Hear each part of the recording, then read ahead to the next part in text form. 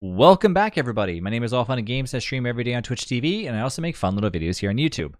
Have you ever asked yourself, I want to spawn in a beefalo, but I really want it to be all said and done so I don't have to sit there and, domesticate it, and, sometimes you just don't feel like you want to do it.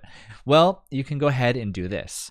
First, you're going to want to go ahead and give yourself a saddle. So I'm just going to go ahead and make it quick. Spawn myself in a nice little handy-dandy saddle here. Nice little professional-looking one. Get out of creative mode, and we're going to do this. Ignore the super long command because it's going to be inside of the description. Once again, all the stuff that I get here is all from the wiki.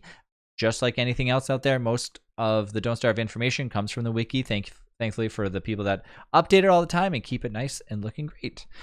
Okay, so as we go ahead and do this, we enter in this super long command. And after you do that, what it does is it basically says, okay, the next time a beefalo spawns in, it's going to do something special. It's going to spawn in as a fully domesticated beefalo.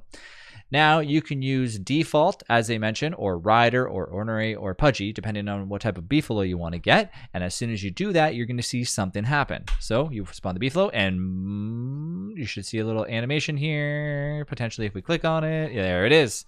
And the beefalo is, boom, nice and ready to go and ready to ride. And you can put the saddle on there, and you can stay on the beefalo for as long as you want. It will not buck you off because it is now fully domesticated. So go ahead and enjoy your domesticated beefalo.